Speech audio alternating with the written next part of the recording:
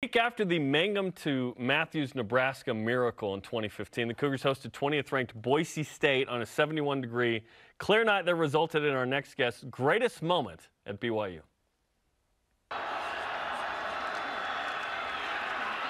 Pressure from behind. Mangum flips it into the end zone. We've seen this before.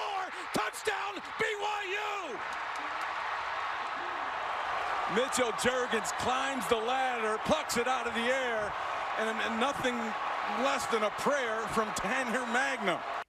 Well, Tanner Mangum, but Tanger? yes. Tanger? Tyler Magnum was also a great quarterback. Why show that clip? Why not show that clip as we welcome in BYU Radio sideline reporter for Cougar football, Mitchell Jeurgens, to the program. Mitch, does that get old watching that? No. That's the amount of times I've seen it, you'd think it would, but I love it. It's living in the glory days. Okay, so Jerem said that it's the greatest moment. Like, I'm assuming a lot of people would say that. Is that your greatest moment to you personally? I mean, on the football field, it has to be. This is to be in that position to make that catch. I mean, first off, it shouldn't have been me. It should have been. We had a number of taller targets on a deep Hail Mary that maybe would have been the better option. So for me, it was. I mean, absolutely, it goes down in greatest moments for me on the football field. To do it at Lavelle after the Nebraska game. Yeah, it is nothing short of amazing. I was fortunate to be in the right spot at the right time. So yeah, that was amazing. And Starman, it's like one of the greatest celebrations in BYU history. It's like up there with Steve Young, high knees in '83 against Missouri. It was great. Okay, our question of the day is this: Mitch, what will this season teach us about BYU's readiness to compete in the Big 12? What do you think? Yeah, I think it can teach a lot. As we look at this season, I mean, you look at the schedule, and this schedule that we have is we have less P5s on the calendar. I think than last season. We've got 5 this season. We had 7 last season. But arguably more challenging for this BYU team.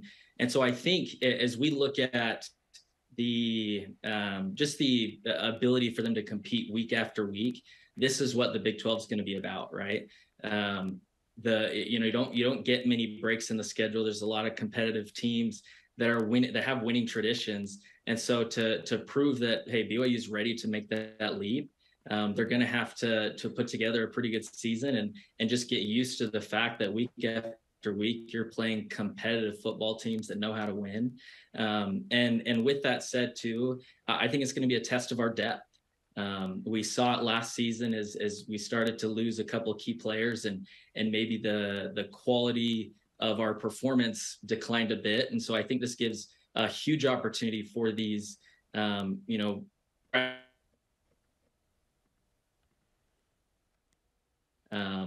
top-notch players to come in and do a fabulous job for BYU if starters go down. Because a season, in the Big 12 and even this season this year, you're going to need talent, you're going to need depth throughout the entire season.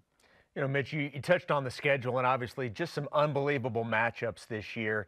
And maybe the answer to these questions is the same, but what's the game that you're most looking forward to? And then as the sideline reporter, obviously you get to go to all these different venues. What's the trip you're most excited for?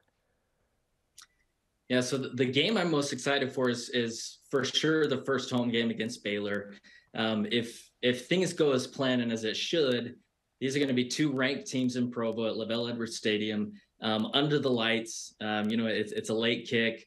I'm a huge fan of the late kicks at LaVell. I think there's a special energy that's brought under the lights. And so 2, should be 1-0 teams ranked in the top 25. And so I think that game, it's also going to be a revenge game for BYU. So coming in, they know how physical Baylor was the last time they played them. I think they're going to be ready for it. And so that game, I think I'm most excited for. As far as the trip, I think I'd have to say the Notre Dame game in Vegas. Selfishly, I wish we were playing Notre Dame at Notre Dame. I wasn't fortunate enough to be traveling at the time when BYU went to Notre Dame and played them in their stadium. I think that could have been maybe a little bit more iconic for me, but you can't go wrong with Allegiant Stadium. It's going to be a fun game, a huge, an amazing atmosphere. And hopefully at that time too, we've got two pretty high ranked teams and a good battle in Vegas. We're talking to Mitchell Jeurgens on BYU Sports Nation, BYU Football Sideline Reporter. BYU fans were hoping that Notre Dame game was in Provo. You wanted it at Notre Dame. For those reasons, yes. Those games would have been epic, right? And BYU certainly had opportunities to win there in 2012 and 13. Okay, let's talk about the series that BYU's going to end for a little while. We don't know when BYU's going to play Utah State again. It sounds like they will. Boise State, they may not meet up for a long time, if ever again. Who knows? Which of those two series will you miss the most? Boise State. I think the ongoing rivalry that we've had with Boise State has been pretty remarkable. I mean, I have a brief, a little bit of a personal connection with that rivalry, but it's always been competitive.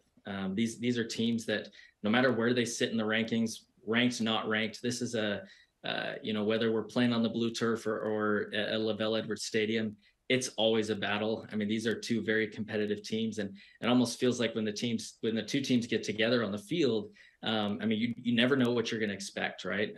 Boise pulls out their bag of tricks.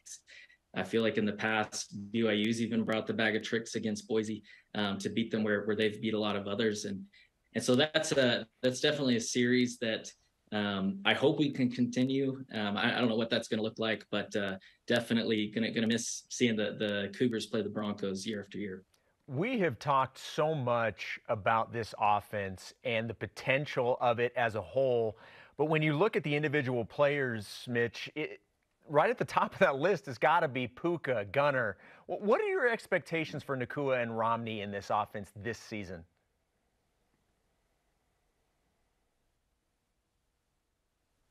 Yeah, I think they're going to have a huge season. I'm a big believer that confidence is so key on the football field, right? And these are two players that are established veterans on the BYU roster, especially within the receiving core. They have the connection with Jaren Hall. And so honestly, I think the sky's the limit for both of them. We talk about, and I've seen reports in camp, I mean, the wide receiver depth right now is top notch.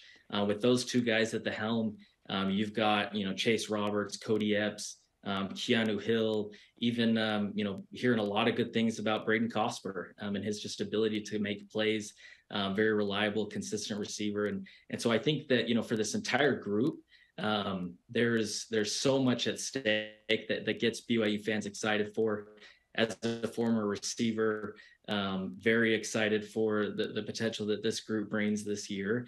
And I mean, it's led by two guys, Puka and Gunner, who have done it before. They've been there, they've done that. And I think confidence is going to be at an all-time high for both of them, which is going to reflect in their performance. All right, Mitch, you talked about Puka and Gunner. Who's a guy that isn't one of those two who you think will be a major factor this year among the receivers? It's hard not to say Keanu Hill. The way that he finished last year was pretty remarkable.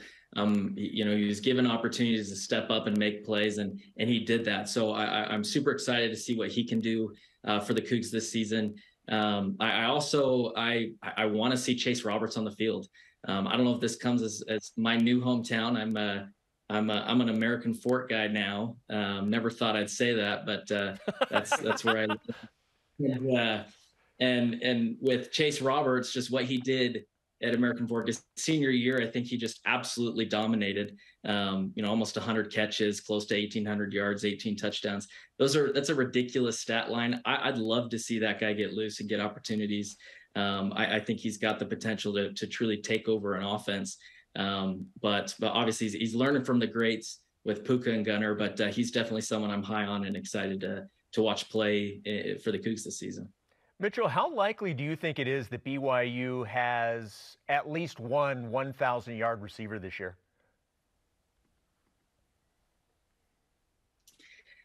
To be honest, I don't think it's likely. And the reason for that is how much depth there is at the receiver position. As we look at, even when I played, I don't think I was part of a team where we had a 1,000-yard receiver, and I think it was just collectively we had a ton of talent, a ton of great playmakers on the offensive side that demanded attention. And so I mean, I think Puka and Gunnar both can be 1,000-yard receivers. But as far as it actually happening, I think there's just too many targets to go around, because we're not even taking into consideration the tight ends. We haven't talked about them yet. But there's a lot of talent at that position who's going to demand some attention from Juergens. So I don't think we'll see a 1,000-yard receiver. I'd love to see Puka and Gunnar get as close to that as possible. But if they don't get there, that absolutely doesn't mean that they were impactful this season, and that Juergens had a great connection with both of them. Let's talk about those tight ends. Isaac Rex coming off of a broken foot against USC, but he said he's on a pitch count until game 1, and hopefully will go at that point. Dallin Holker has been a guy that we've been excited about in 2018 before his mission last year. 200 yards, 235 yards. What kind of expectations do you have for those two? Yeah, those two specifically, I'm high on their ability to contribute. I think Dallin Holker specifically, he's got to be one of the most athletic tight ends I've seen. Just his ability to move and catch. I mean, he catches the ball like a receiver. And so I love watching him play. As long as he can stay healthy, I think he can have a big year.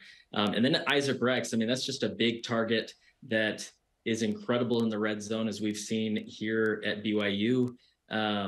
And again, I think he's a veteran player that's been there. He's done that. He has experience on the field, and that confidence is going to show as he steps in. And so those are two tight ends that I think we've got a lot of confidence in both of them, and they can prove this season that they're just as able to make the big plays as the receiver group can. Well, it's going to be a great season. We're excited about it. Thanks for joining the program, and we're going to hear from you a bunch this year on BYU Radio on the Sidelines, Mitchell. Hey, thanks, guys. Pleasure. Thanks, Mitchell.